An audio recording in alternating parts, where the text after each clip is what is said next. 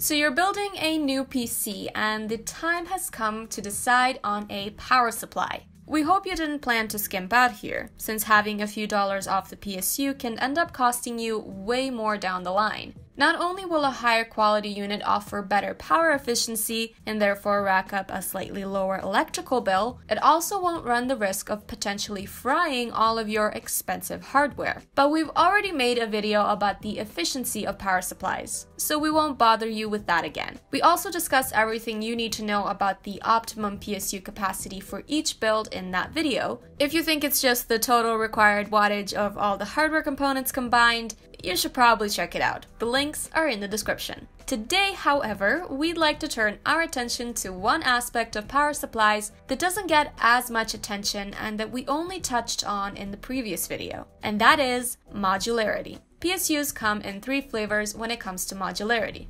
non-modular, semi-modular, and fully modular. Each one has its own pros and cons, and we'll cover all of them in this video. So without any further ado, let's begin. But first, a brief overview of modularity itself. A module is defined as a set of standardized parts or independent units that can be used to construct a more complex structure. It's a broad definition that encompasses modular houses, Lego toys, and everything in between. But in the context of power supplies, modularity refers to the cables. Namely, can the cables be swapped out or are they built in? Fully modular and semi-modular PSUs can be customized to varying degrees. In the former case, all of the cables can be removed or replaced, while in the latter only some come with this modular feature, hence the name. But the cables on a non-modular PSU are all soldered to the unit, allowing for zero customizability.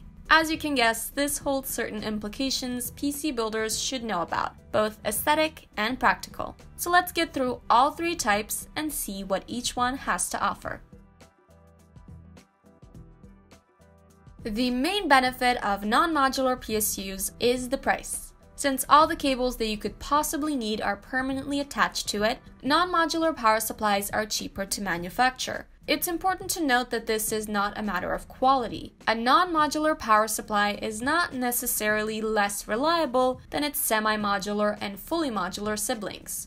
It's just more cumbersome. And since some of the many cables attached to the unit simply aren't going to find any use, you'll be left with quite a cable clutter on your hands. At its core, cable management is an aesthetics issue, but having lots of cables clogging up the case can seriously impede the airflow, so it's not all about the looks. Your cooling system could end up working worse than expected simply due to the cable clutter. Still, this doesn't mean that non-modular power supplies are all bad. Novice builders are bound to appreciate them for their ease of use. Since all the cables will already be properly attached, they'll have less trouble connecting everything. No need to figure out what goes where on both ends. And if you've got a larger case, preferably one with plenty of room for cable management, then you can even use a non-modular PSU with a transparent case and no one will be the wiser. Bigger cases generally tend to cost more money, but non-modular power supplies have the benefit of being the cheapest power supplies around, so the price really evens out. Either way, this is the case and the power supply combination we suggest to most novice builders, especially those on a budget. Semi-modular power supplies strike a fine balance between the approachable price of non-modular units and the aesthetic appeal and customizability of fully modular units. They typically come with at least the 24-pin connector permanently attached, with some models also giving the PSI Express and the 8-pin CPU cables the same treatment. The other cables can all be removed or replaced. So why are semi-modular PSUs so popular? Well, the great thing about them is that they offer all of the modularity most people will need not to suffer from clogged up cable clutter. All the cables that come connected to the power supply, be it just the 24-pin connector or the PCI Express and 8-pin CPU cables as well, are cables that you will definitely use. So even if you don't go fully modular, you won't have any cables dangling around for no apparent reason. Now, as we've said, you can get away with non-modular units if you're building inside a larger case without too many issues. It's even a great way to save some bucks. But if you're using a smaller case, well, then you'll definitely want the benefits of modularity on your side. It's just easier to fit everything into place when there are no unwanted cables hindering your progress. So if you're building inside a micro ATX case, we highly suggest getting a semi-modular PSU.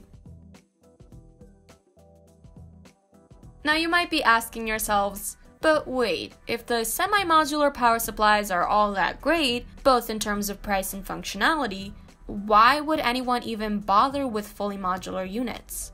And honestly, the answer boils down to just the looks 99% of the time. So if you're looking for a PSU that will look great, perform great, and not obstruct the airflow in any way, all at an acceptable price, then you don't need to bother with fully modular units. The semi-modular ones offer everything you will ever need. But if it's all about the looks and you have plans to build the ultimate transparent case PC, where cables will not only be something to hide, but an additional feature, then the fully modular units are for you. Since you can replace all wires, you can start to tinker with custom wire colors. And not just the colors, you get to decide on the cable length too. This opens up a whole new avenue when it comes to planning out the aesthetics of your build. But as you'd expect, this comes at a price. On their own, fully modular units aren't that much more expensive than semi-modular ones. But once you start adding custom cables to the mix, all of which are purchased separately, the overall price starts to skyrocket. So for most people, the choice only really boils down to non-modular and semi-modular. Fully modular units are just too much of an overkill for anyone not looking to take full advantage of the opportunities they present, namely customizing the cable color and length.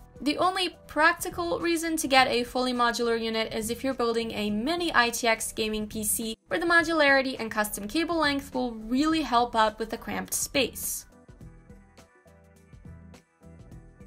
And that about does it for this video. To summarize, the power supply modularity is all about whether the cables are permanently attached to the unit or not. Non-modular units have all the cables permanently attached, and so they have to come with all of the cables you could ever need, which more often than not results in unsightly cable clutter. Semi-modular units offer the best of both worlds, leaving all the cables you're bound to have permanently attached in order to bring the price down, but offering the option for modularity with the rest. And fully modular units can have all their cables removed or replaced, which may sound like the best deal, but it's only really necessary if you plan on making good use of custom cables. In any case, we hope you've enjoyed this video. You can let us know if you have by liking it, subscribing to our channel, and leaving a comment. And if you think your friends could benefit from watching this, help them out by sharing this video. Also, if you don't want to miss any of our new videos, click on the bell icon. We upload a new video every week, so the next one is right around the corner. In the meantime, may your games be fun and your losses few. And as always, we'll see you next time on Gaming Scan.